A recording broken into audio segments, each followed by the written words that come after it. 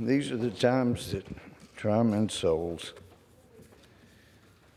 We have heard so much in recent days about the raid by the FBI in Mar-a-Lago. I've continued to hear from FBI agents, former FBI agents.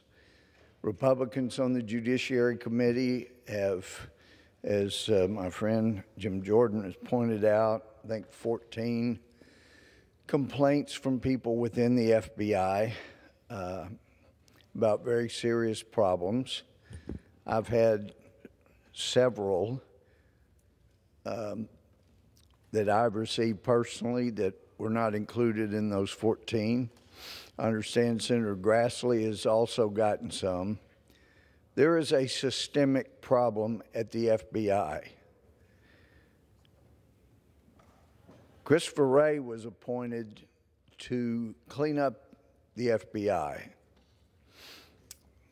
As I told President Trump later on, you had asked me about a few of your appointments. I wish you had asked me about that one because I could have told you a great deal. Going back to the days of Mueller as director of the FBI. And Director Christopher Wray learned some of those techniques. Director Mueller, even going back as far as Boston, when he tried to keep two people who were innocent of the murder of which they were convicted. They were set up by FBI agents, and Director Mueller continued, even after it was clear they were innocent, to try to keep them from being released from prison. And then along came Comey. He has had serious issues with truthfulness and yet does a great job of trying to play the victim. Had one FBI agent, been around a long time, said, you remember back to the 1980s, 1990s? At the FBI, we were completely professional. If someone had a nonviolent background, we were just about doing our job.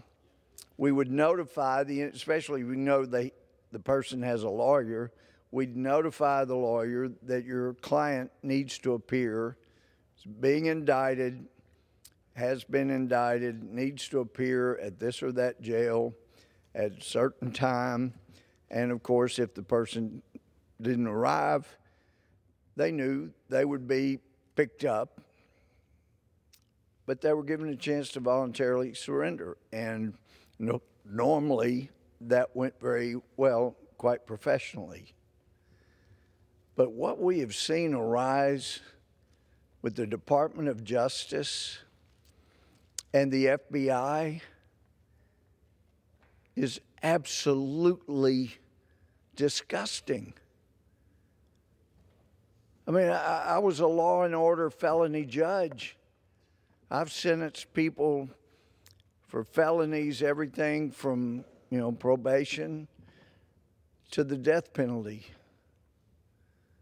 I know what it is to wrestle over the issue, pre-sentence reports, evidence at sentencing, what appropriate sentence are. And we expected local, state, and federal law enforcement that came before me to be professional, and they better not lie, or there would be consequences, and were. But this FBI, this DOJ, is so far out of control, and Christopher Wray took his appointment as director at a time we needed the FBI cleaned up as a directive to sweep everything he could under the rug. FBI agents have told me from different places in the country that I've talked to You know, what Director Christopher Wray keeps telling us constantly is nothing about being honest. Be truthful about everything you say and do. But his big line, they tell me, is protect the FBI brand. And they make clear, they say he makes clear, and they follow up by their actions making it clear, that if there's somebody in the FBI doing something wrong, you better not report it to anyone but your supervisor. And then, I'm not going to get into some of these because I haven't had an opportunity to properly go through them to exclude identifying information. But those that complain to their supervisors that I've seen the complaints, they're retaliated against. So it becomes very clear to honest, honorable law enforcement people working at the FBI, at least many of them, that when Christopher Wray says protect the FBI brand, he means don't you dare report anybody anywhere except your supervisor, and that way we can get rid of you. We can make your life miserable. We can get you out of the FBI. So it's only people who won't complain about lies, dishonesty, corruption, because the message seems pretty clear. We want people that will help us convict the people we want convicted, whether they're guilty or not.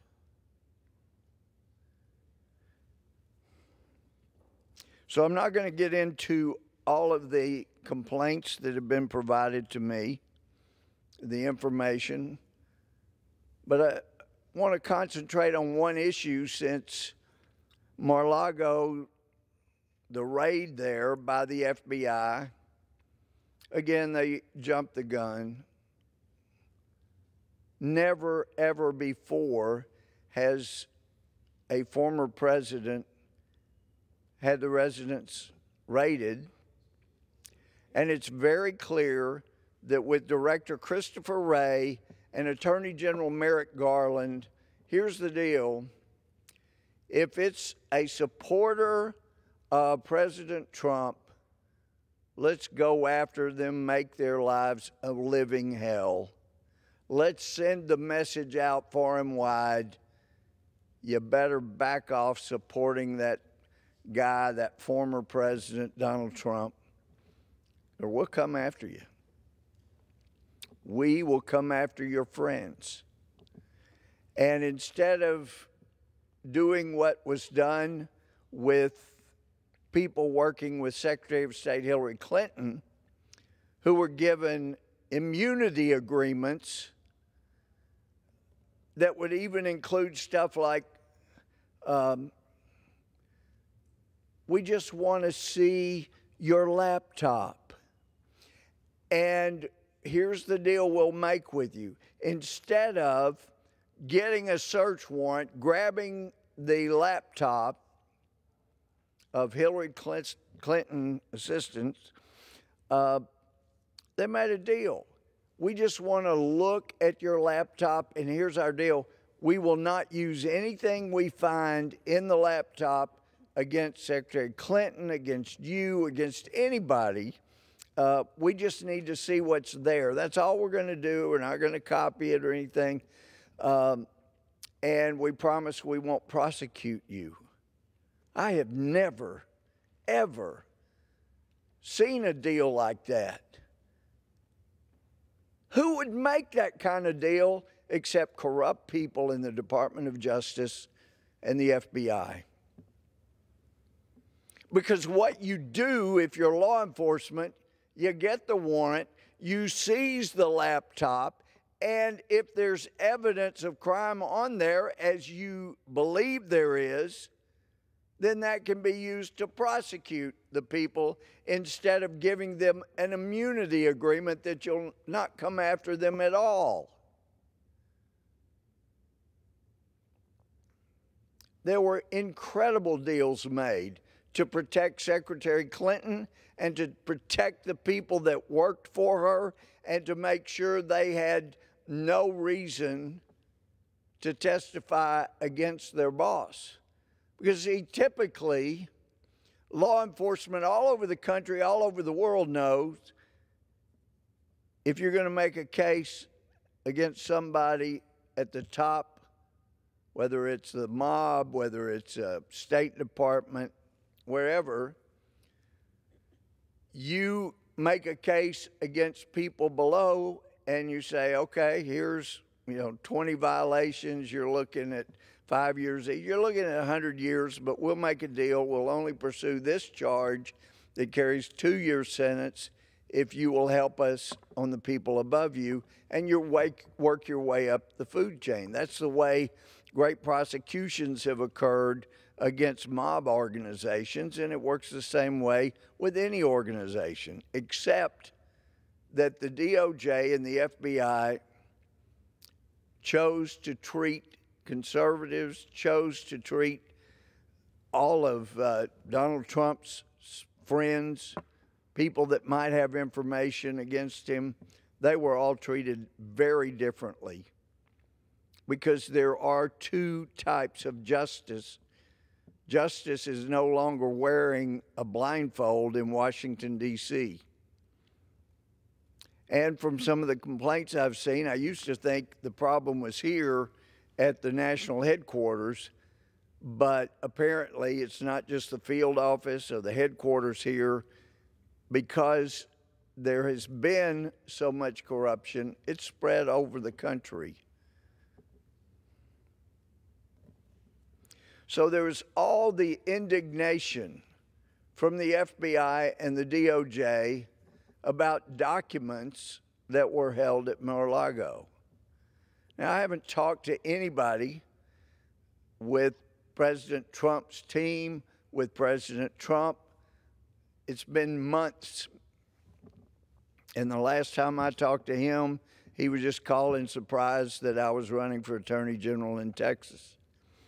And it was a very short conversation. So we hadn't talked about any of this, but I understand his frustration because I have seen the way evidence was created to pursue 2 impeachments of Donald Trump.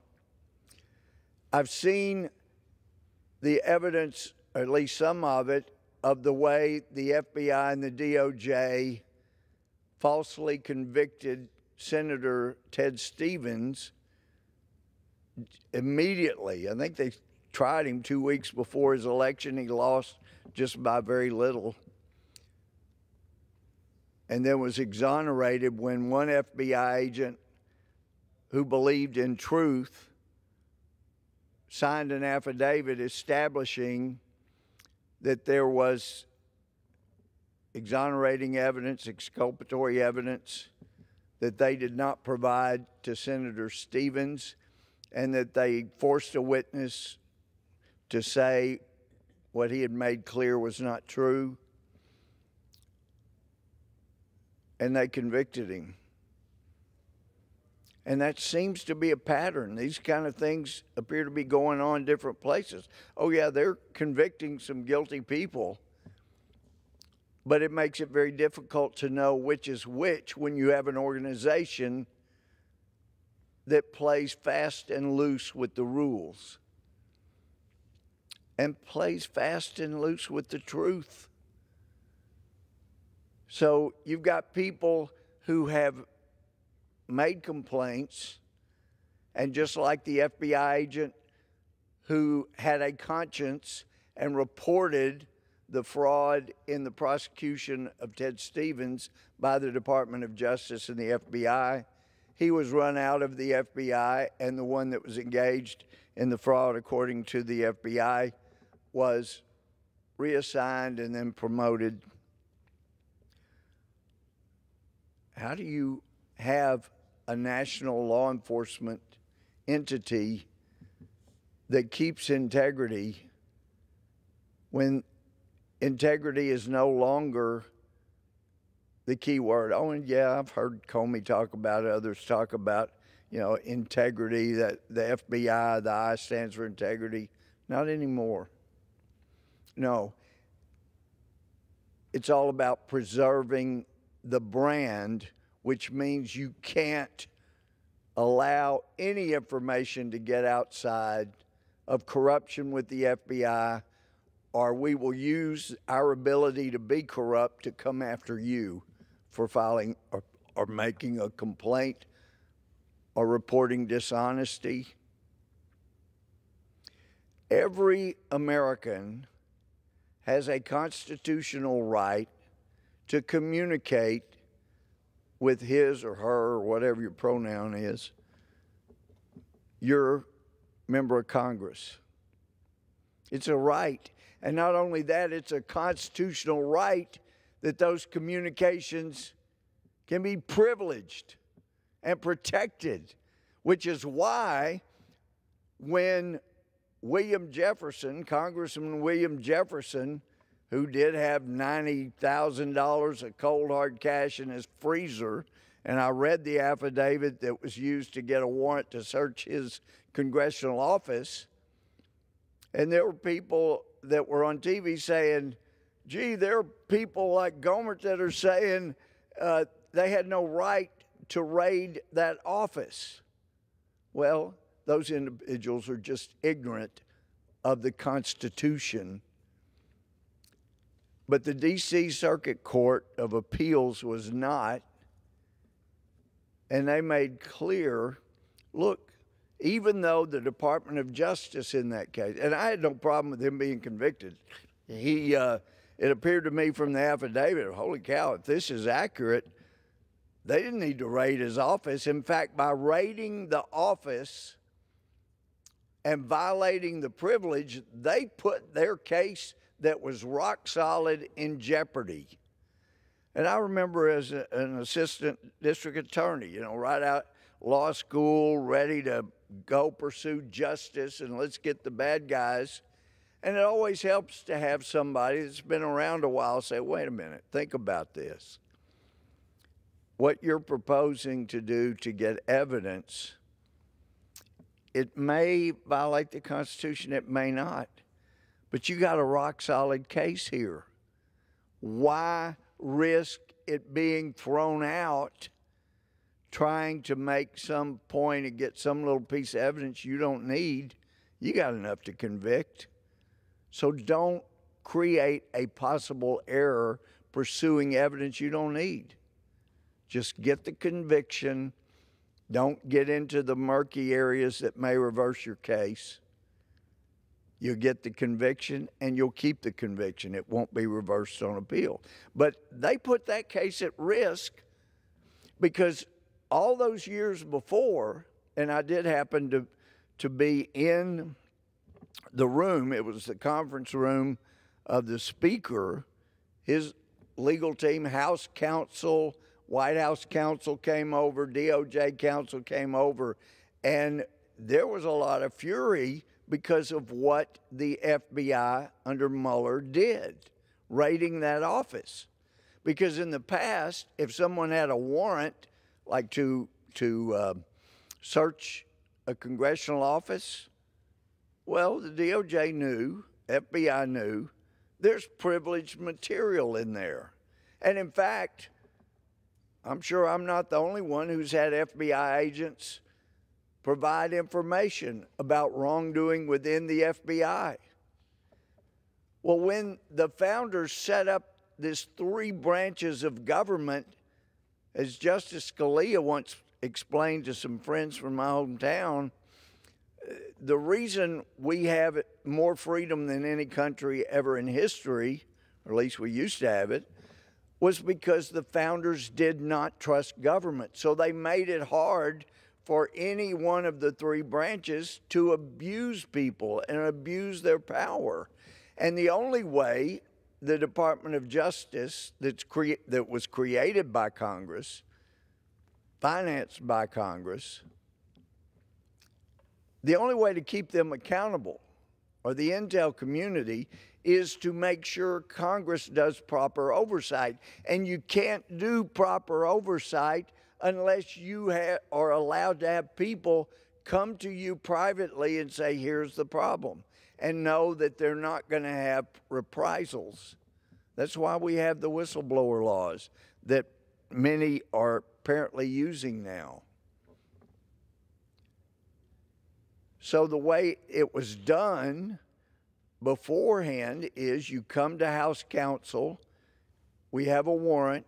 House Counsel, who is familiar with the privilege of Congress to keep certain things private and other things not, would then go through everything that was specified, because you have to have in the warrant, you have to state with particularity the place to be searched, the things to be seized. They would go through those, and they would put aside anything that was privileged and then give the things that were not privileged, that matched what was in the warrant, give that to DOJ. But Mueller wanted to send a message to everybody in Congress, Democrats and Republicans: I don't care about your constitutional rights or privileges. We're going to go heavy-handed, and I'm going to send a message to every single member of Congress: you don't mess with me, or I'll come search your office. And I'll send a message to every FBI agent: you better not complain to members of Congress, because I can go raid their office and I can find out who you are, and I can destroy your life as well. That was the message, very clear. And the D.C. Circuit Court of Appeals said, wait a minute. So the DOJ says, okay, we'll take the stuff from the Congress member's office, and we'll have some people that won't be involved in the prosecution that work in our office. They'll go through it, and anything that's not privileged, they'll go ahead and give that to the prosecutors. And the circuit court's going, you can't do that in the same office. Come on. That has to be somebody different that makes sure that it's secure. And we saw the FBI all these years later from that basically doing the same thing. With Mar-a-Lago, you have presidential executive privilege. You have attorney-client privilege.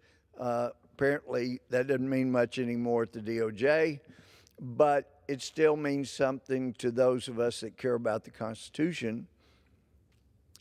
And yet they set up their own department to go through. We'll decide what you can claim as privilege and what. No, you don't get that right.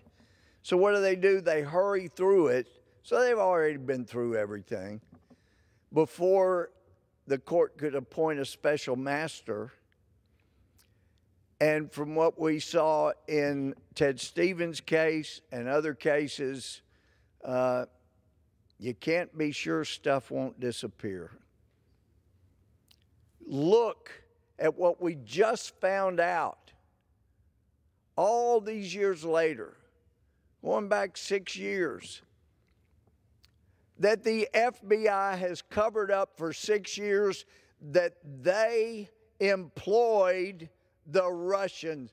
The FBI was colluding with Russia.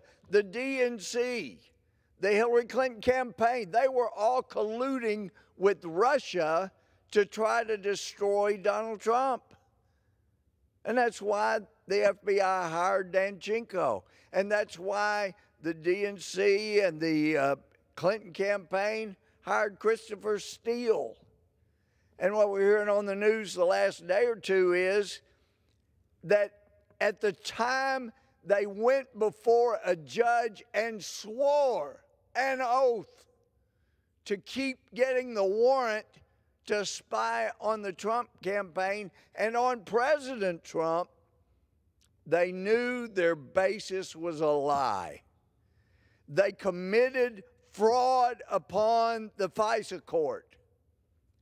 And apparently there are people at DOJ that don't understand the F in FISA, that F word, that's the first word in FISA, is not what they apparently think it is. It stands for foreign. And they committed a fraud upon the court and got a warrant for the first time in the history of the country. They helped a political campaign by spying on a political opponent, their campaign. Even the DOD, the Department of Defense, got involved. They hired the professor, and in fact, we had someone who was a whistleblower. He went and said, look, there's hundreds of thousands of dollars that's being paid to this professor in London, and we got nothing in return for it. This is a problem.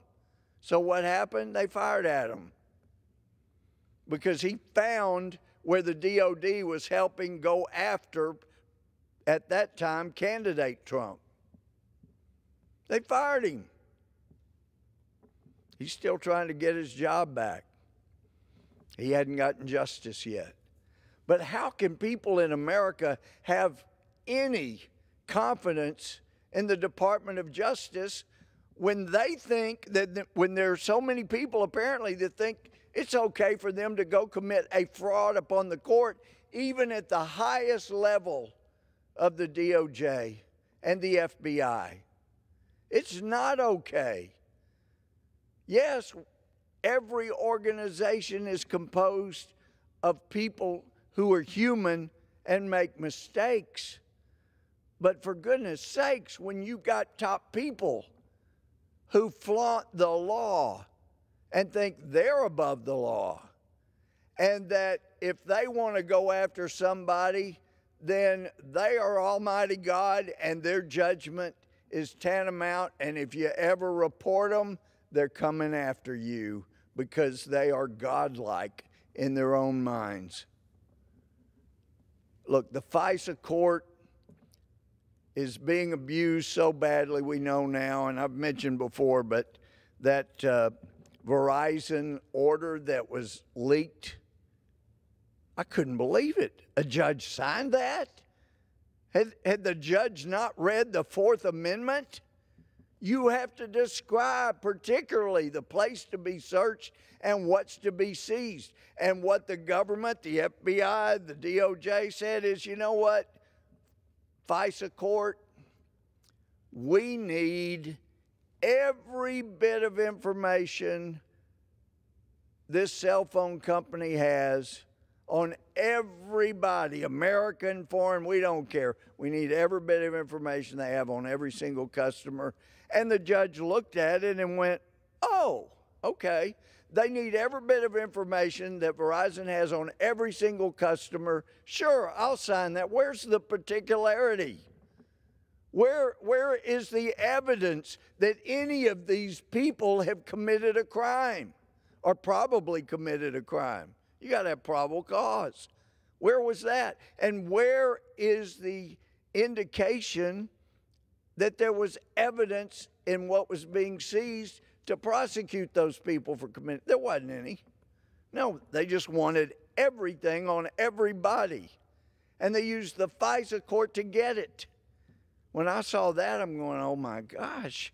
I mean, I've signed so many warrants over the years as a judge. I've turned many down. Wait, you don't have probable cause in here. You can't just plead conclusions. You have to assert specific facts in your affidavit that supports the application for a warrant so that as a judge I can find there is probable cause a crime was committed and probable cause to believe there's evidence that I'm going to specify that can be found at this specific location. Being abused like crazy. So, here is a letter from, and this is from the attorney, Kurt Swiesdak. As I understand, he's a former FBI agent. But he sets out to Director Wray. he sets out under 28 CFR Part 27, you're advised that an anonymous employee of the Federal Bureau of Investigation is making a protected disclosure to the United States Congress and House of Representatives. The anonymous employee is reporting to you and Congress that executives in the Federal Bureau of Investigation have been violating FBI security protocols that have been implemented to ensure the security of classified information. Since you've been director of the FBI, many senior executive service officials have been wearing their cell phones into SCIFs. That's the secure compartmentalized facilities. It's like a room that they can ensure is totally free. It can't be bugged. It's not been bugged. There's nobody with any electronic devices that could be hacked so that people can listen. I asked one of our intelligence people one time, I said I saw a show, a movie, and a cell phone company required everybody at meetings to take their battery out of the phone. Does that keep a phone from being compromised during a meeting?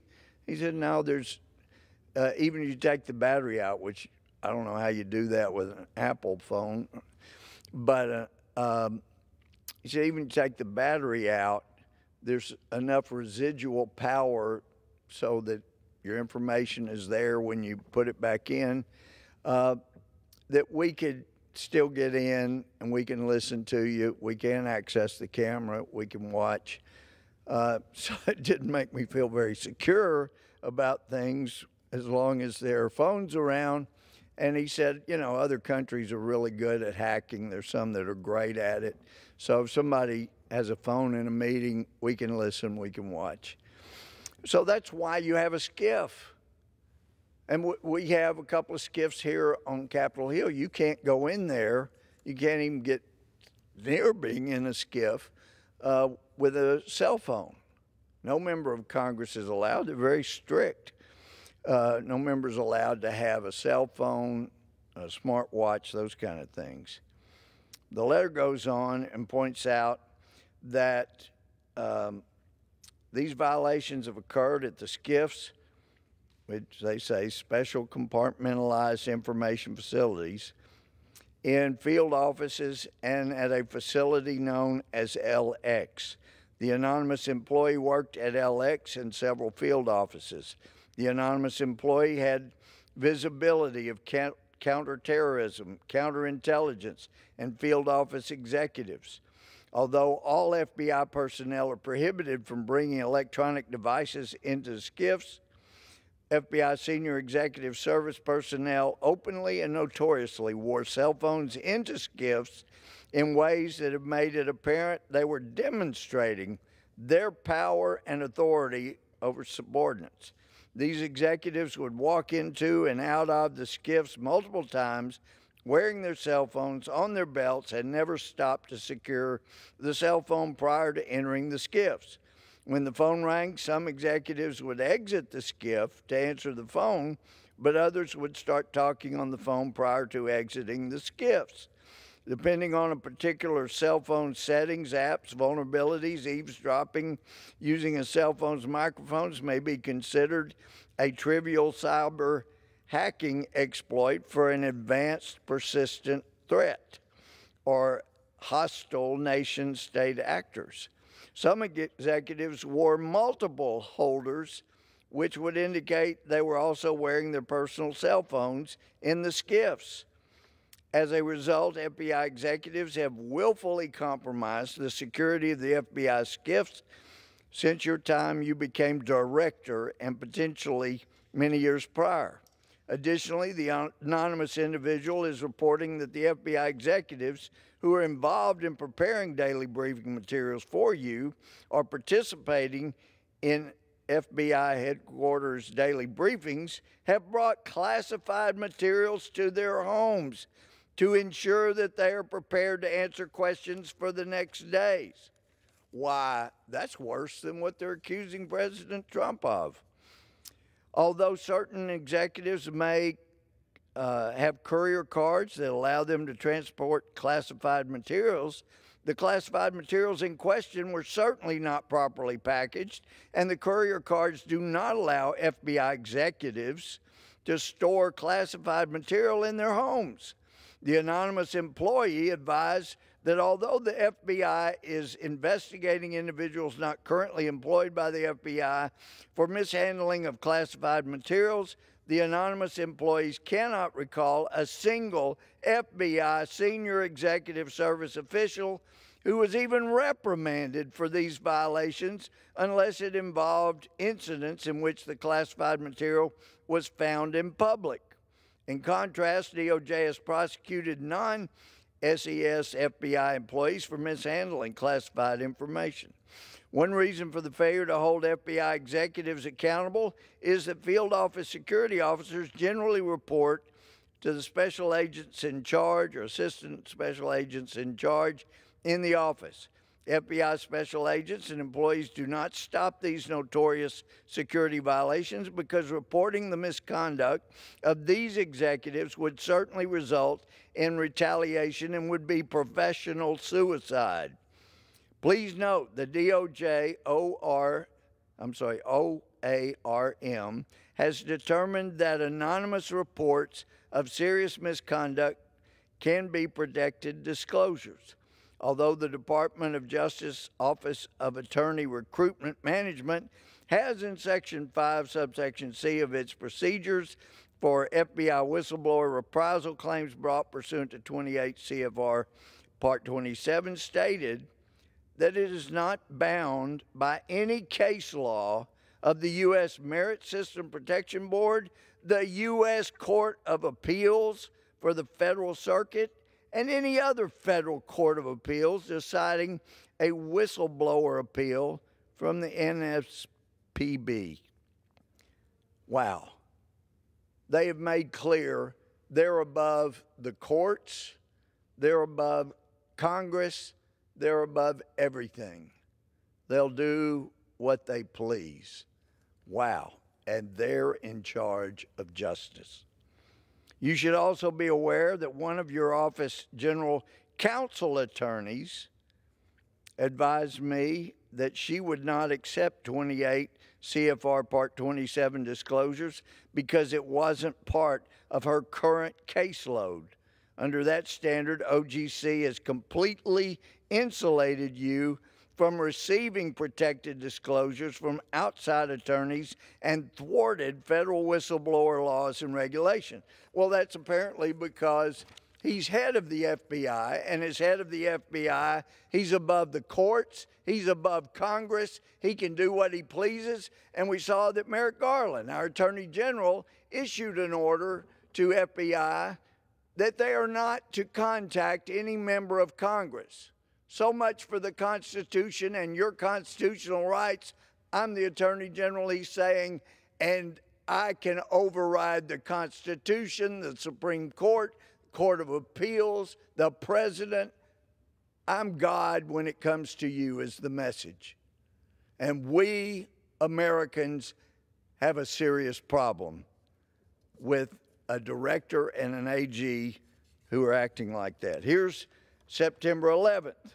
Because after that came out about saying there were phones, especially in the director's and deputy director's SCIF, the director sent out their media person to say it's a lie. There's not been any cell phones allowed in or around the SCIF. So then that triggered a number of complaints and people coming forward to set out that the deputy director's denial was a lie. Might I ask how much time remains? 21 minutes. Gentleman has 21 minutes remaining. Thank you, Mr. Speaker. So, and I needed to know the time because I got to play by the rules. I can't act like I'm the Attorney General or FBI Director and just ignore the rules and law. So here's this letter. and again pursuant to 28 CFR Part 27, the FBI's Dodson Rule, you're advised that an anonymous individual from the FBI is making protected disclosure, goes on. This individual was an executive who recently worked at FBI headquarters. The person had work-related reasons for being in the director's and deputy director's office areas on the 7th floor of the Hoover building. While working in the 7th floor SCIF areas, the individual observed numerous security violations involving the presence of personal electronic devices such as cell phones, smartwatches, and wireless sports bands. The individual recently read that the FBI publicly denied the security violations at FBI SCIFs and specific violations by Deputy Director Abadi. The individual is reporting this issue because the FBI's denial casts doubt upon the credibility of the FBI employees who made the initial disclosure related to Mr. Abadi. This individual advised that the SCIF areas where Director Ray and Deputy Director Abadi currently work had multiple people wearing or displaying electronics that are prohibited in the SCIF. In fact, the FBI has explicitly limited the smart bands and watches in non-SCIF areas because the devices pose such a serious security threat. So there's a little more, but then there is another. Mr. Abadi, last week the Federal Bureau of Investigation issued a categorical denial about your failure to follow proper SCIF protocols to protect national security. And keep in mind, these are the people that are condemning former President Donald Trump because they weren't sure the padlock they said they had to add on top of the locks they already had was good enough.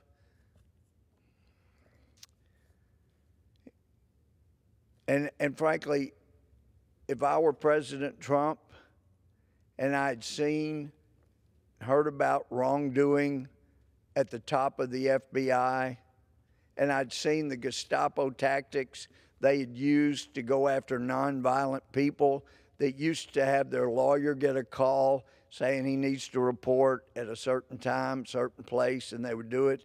He had seen on the news how they would leak information, whether it's CNN or some other liberal media, so that people could be there when they knocked down the door or drug people out of bed in their underwear and took them outside.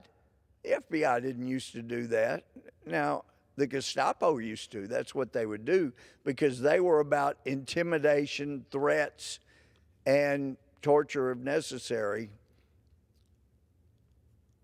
But when somebody's nonviolent, no criminal history, they're obviously not a threat. You're going to bring a full SWAT team so you can drag them out of bed.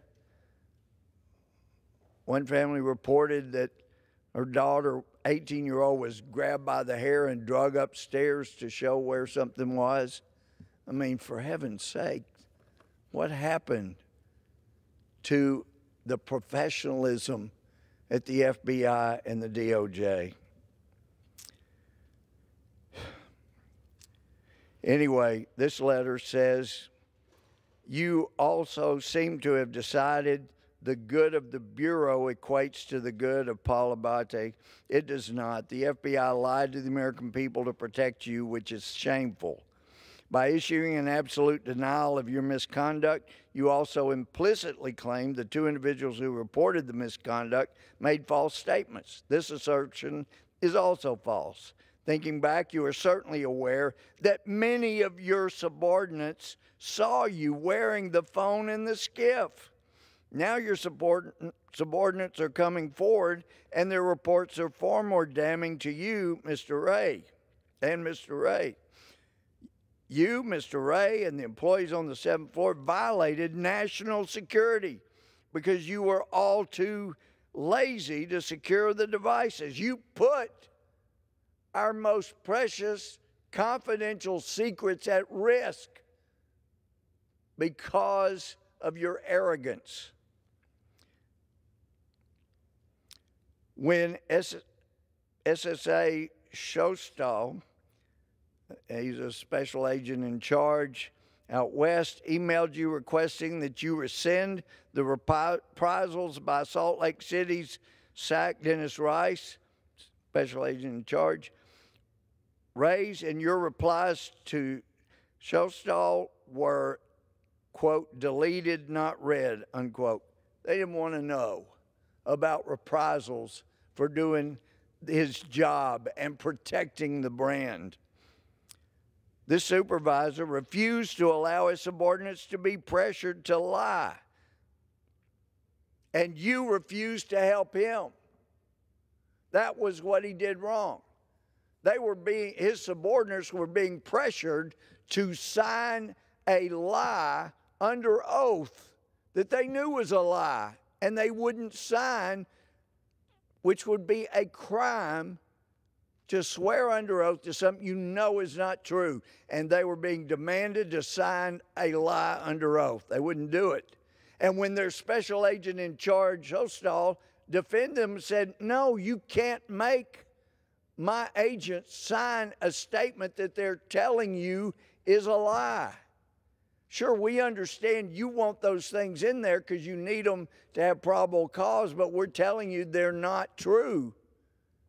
And so the supervisor was punished for protecting the honesty and integrity of his field agents.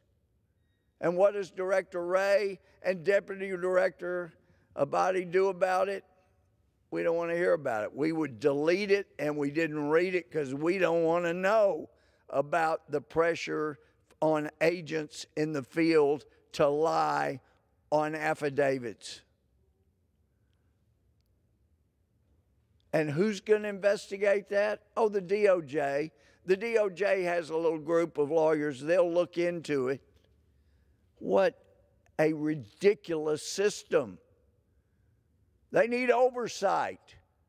And this Congress sure isn't going to have oversight because they want them to keep coming up with stuff to go after Donald Trump. Letter goes on. This supervisor refused to allow his subordinates to be pressured to lie, and you refused to help. If you want to understand how that feels, just ask the media representative who issued the denials about your personal violations in the SCIF, because somebody told that media rep to go out and lie and deny everything. Well, the employees of the FBI joined because they believe in its core values. They are held to the standard that every employee must be truthful and accountable. You have failed on both counts. You have mistaken your employees' loyalty to the FBI as some misguided loyalty to you. In the last week, many of your agents and employees have advised me that I will be killed. Or, as one of your employees said, the FBI would issue me a one-way travel voucher off the 4th floor of a hotel balcony. How pathetic it is that your employees have so little faith that you can do the right thing that they would believe dissent against you is life-threatening, a life-threatening proposition. Before you issue any claim to mock the statement, be assured that the employees who suffered death threats from within the FBI in 2020 have filed protected disclosures with the U.S. Congress. They begged you for help, but you and Mr. Ray ignored their pleas. Their SAC refused to notify the Insider Threat Unit of the issue. Instead, the SAC opened a threat investigation at the field office level, but refused to assign any investigator to conduct the investigation. Your employees have abandoned you because you abandoned them. There's nothing more that you can do for the FBI. You have demonstrated your lack of honesty and accountability. Please find a job that does not require either of those traits. Another letter that came after the denial that, according to these people, was an outright lie from the top floor of the FBI. The individuals have advised that they were associated with an FBI unit called Defensive Electronic Countermeasure Group, which is responsible for conducting electronic countermeasure sweeps in various FBI facilities. This individual or individuals were involved in a sweep of the director's office and deputy director's office, including the conference areas inside the Hoover Building's 7th floor SCIFs. It's your job to check for the security of these places. During the sweeps, dozens of electronic signals, including Wi-Fi and Bluetooth signals, were emanating from within the SCIF areas. FBI cell phones, personal cell phones, and high-technology smartwatches were present in the FBI SCIFs, according to the people who officially surveyed the SCIFs. There were phones on desks. It did not even appear that the director's office employees were trying to hide the devices. The devices in the SCIF were the type that had cameras included within them, meaning they can be hacked, and if people know what they're doing, they can take pictures, they can see what's going on through the phone that was left in that secured location. So much for protecting things. At least that wasn't the situation at Mar-a-Lago. The SCIFs on the 7th floor of the FBI Hoover Building in Washington, D.C. are for all intents and purposes compromised. This includes the whole director's and deputy director's offices. Oh, they're the ones that are going to protect us from situations like a former president having documents. These areas are and were the most significant threats, and most important top secret information in the United States are discussed. You and your executives have created one of the critical security threats to the United States. Because Director Wray and you work in this office area, there's no doubt you both are aware of the violations. Please do not accuse your employees of lying because you cannot admit the truth. It appears that you, the executives, and the staff of the 7th floor, the FBI building, have formed a conspiracy to violate security practices to protect national security simply because you are not disciplined enough to properly store your electronic devices. And as time concludes, let me finish part of what a disclosure regarding the Defense Electronic Group that surveys these security devices, or the SCIFs rather. This person said, I was responsible for technical surveillance countermeasures worldwide. Recently, I participated in an exam of the J. Edgar Hoover building, specifically the conference room for Deputy Director of the FBI. During the exam, I observed dozens of strong Bluetooth signals. That's in the SCIF. That's protected from Bluetooth signals or any Wi-Fi. As I began looking for possible sources, I observed cell phones on desks and in use inside the SCIF. I had just begun looking for them when the chief security officer responsible for that area shut me down. He was doing his job. He, she, whatever the pronouns were, was doing the job they were hired to do, yet they were shut down from doing it so that the director, the deputy director's area could remain completely unsecured because they didn't want him to be reported. He specifically directed me not to pursue it or take any action. As you know, cell phones are not permitted inside a SCIF. Based on the readings I observed, I believe every employee there was violating the cell phone policy. That is at the top of the FBI. The DOJ doesn't appear to be concerned about security.